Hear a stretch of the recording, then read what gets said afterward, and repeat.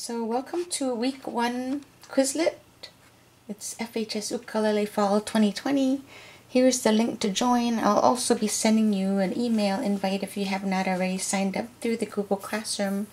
You'll see 2 card sets in this week 1. Week 1 beginner lesson and week 1 intermediate and advanced lesson. So let's go to the first lesson set. You'll see different activities you can do. For each of these activities that you complete all the way through, you get 10% extra credit bonus points for the week. So you could get 70 for each set. If you do both sets, that'll be 140 extra credit participation points for the week. And I'll tally them up at the end of each of the weeks. Fridays we'll do this live game. Everyone participate. You won't get any deductions if you don't do very well on it, but you'll get bonus points if you are the top 3 winners. So let's go through the flashcards. So we're going to, let's go back here. Let's go all the way back to the beginning. And let's press the play and go through them. Okay, so that's a C major chord. Next chord, A7 chord. You could actually bar this whole 2nd fret for that. D7 chord. G7 chord. C7 chord.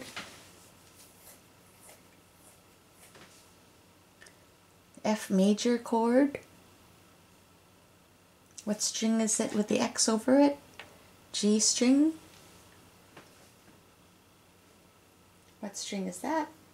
It's your C string. What string is that? E string. What string is this? This is your A string. What is it called when you play 3 or more notes at the same time? A chord. What is it called when you brush down or up and play all the strings at once? A strum. The smallest ukulele, soprano. 2nd largest ukulele, concert. 3rd largest ukulele, tenor. 4th largest ukulele, baritone. The ukulele that is a bass, U bass. Picture of the lines representing the strings of the ukulele are called tabs. What does this mean to do? Play the A string 4 times. What does this mean to do? G, G, G, G. All the open strings 4 times. Okay, so nice work. And you can go back. So you can do you can do either of these activities and it's self-explanatory. Well, let's go back to the other card set. So the intermediate and advanced lesson card set. And let's go to the flashcards and we can press the play. And letters in the music alphabet, A, B, C, D, E, F, G. All 12 notes of a scale that are half step apart, chromatic scale. Chord shape that you move around. It's a movable chord grip. B and C, E and F. Small tool. Capo. What's that chord? C sharp major. What is this chord?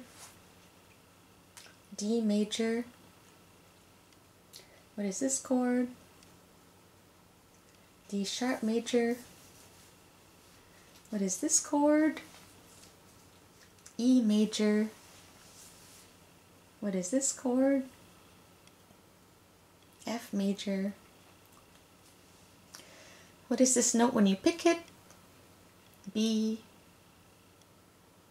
What is this note when you pick it? C. What is this note when you pick it? D. What is this note when you pick it? E. What is this note when you pick it? F. I put in lowercase on that string. What is this note when you pick it? F sharp, lowercase. What is this note when you pick it? G, lowercase. What is this note when you pick it? A, lowercase. What is this note when you pick it? G sharp. What is this note when you pick it? D. What is this note when you pick it? And G sharp. On that string I underscore it. What is this note when you pick it? A underscore capital. What is this note when you pick it? B. What is this? The note names on the fretboard to the 8th fret. So go ahead and study these at your own tempo, at your own pace, and I can also go to each of these different card sets and I can find out the progress of each of the students as you're going through these lessons. So here at the bottom, I can go to the class progress. So I'm going to view the progress here. I click on it. So I can tell if you've done the activities because it'll have the name of the register, whoever signed in to Quizlet and joined. So we have Elijah, we have Paul. Anything that you see in the bold here has been completed. So you can see that Elijah has done the test and Paul has done all 7 of these activities, and this is the beginner lesson. Then I can go in and check the intermediate and advanced lessons as well, and you can see Elijah has done the match and Paul has completed all 7 of these. So you can see Paul will get 140 extra credit points at the end of the week, and Elijah, if he just has these 2, will get 20 extra credit points for the week. So good job. We have 3 members and we like everyone to sign in here, and this is to help you study and get some extra credit points and also know what we're going to do for our game that we play on Friday. So good work, everyone.